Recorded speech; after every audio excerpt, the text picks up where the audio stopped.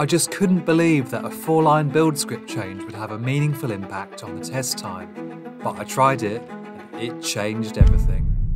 Developers write unit tests to get fast feedback on code changes, so it's frustrating when the number of unit tests in your project grows and suddenly you're waiting hours every week for those tests to finish. So much for that fast feedback. But imagine what you could achieve if you got back just a percentage of that time. Get another feature out the door and your boss might think you grew another pair of arms. Well, I've had plenty of time to think about this, waiting for this big old Java project to build.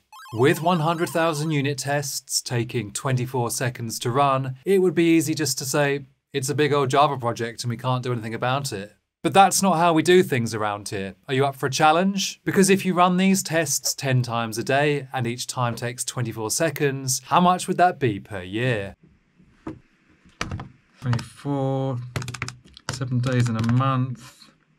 How many days in a year? Okay, let's just get on with it. I'm sure he'll have an answer by the end of the video. The point is, we're wasting lots of time waiting for tests to run, so let's actually do something about it. Take a closer look at this build to see what's really going on. While the tests are running, they get stuck at around the 12-second mark. Yes, literally nothing seems to be happening. But is that really true?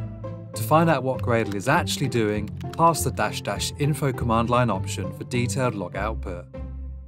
Generating HTML test reports. Those pretty HTML test reports are created after every test run. And for 100,000 unit tests, well, that's one big old test report. And can you believe that generating the test reports takes just as long as executing the tests themselves? Crazy.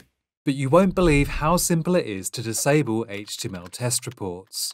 Just locate the test task and set HTML reports required to false. Run again and 7 seconds shaved off the test time. The HTML reports aren't getting generated now. Oh, but what's this? XML reports. CI tools like Jenkins and GitHub use the XML reports to show info about failing tests. We definitely don't need that running tests locally, so disable XML reports in the same way.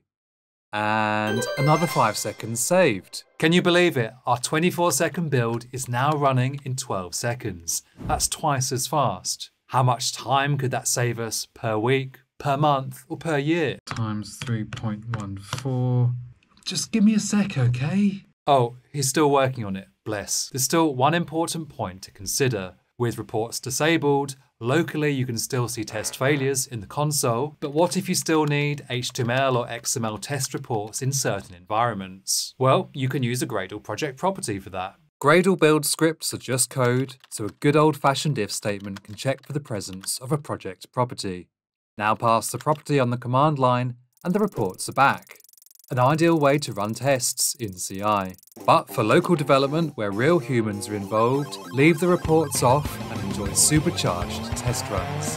So how much time did we save, Blue Hoodie Tom? Yeah, sorry about that. The total amount of time waiting for tests per year is 2 days, so that speed up saves 1 day.